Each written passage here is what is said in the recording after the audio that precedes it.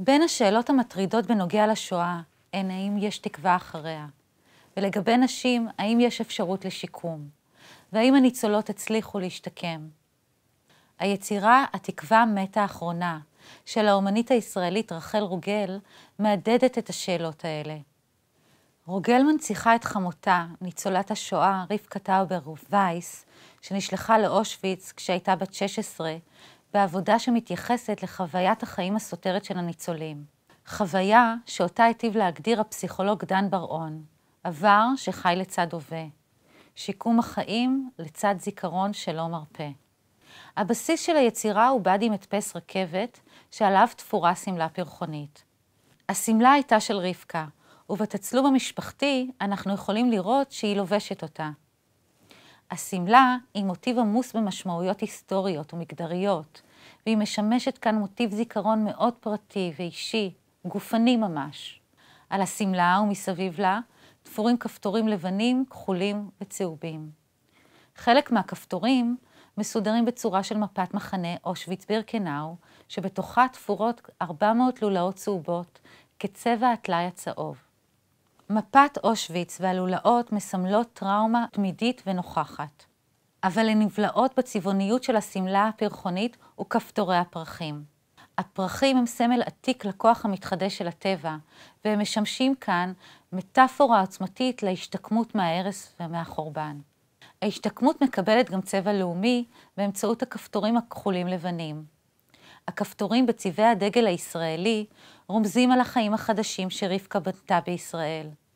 ההתיישבות החלוצית בדרדרה, ההשתתפות שלה בהקמת קיבוץ אייל ויצירת משפחה משל עצמה, דור שלישי בישראל. כך היצירה הזו מסמלת תקומה אישית, נשית ולאומית, ואת התקומה האוניברסלית של הניצולים לצד החיים בצל השואה.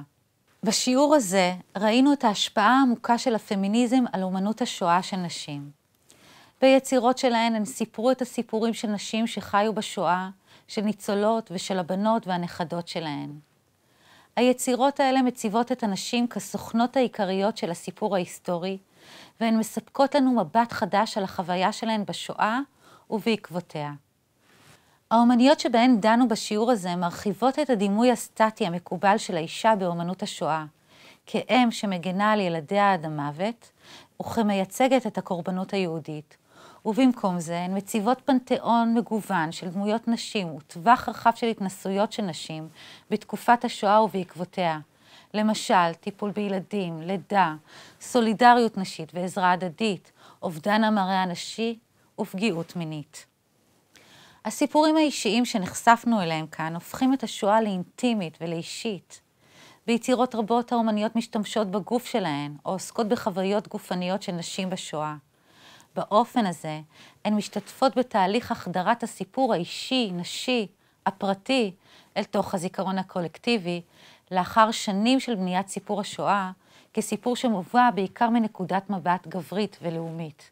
זוהי דוגמה לכך שההיסטוריה שלה היא לא רק היסטוריה שממקמת נשים בספירה נפרדת, אלא היסטוריה שבאימות שלה ובהכללה שלה אל תוך הסיפור המשותף, ניתן להרחיב את המבט ולהבין את האירועים באופן עמוק יותר. רק צירוף הידע יוביל לתיאור מורכב ושלם של מה שהתרחש בשואה.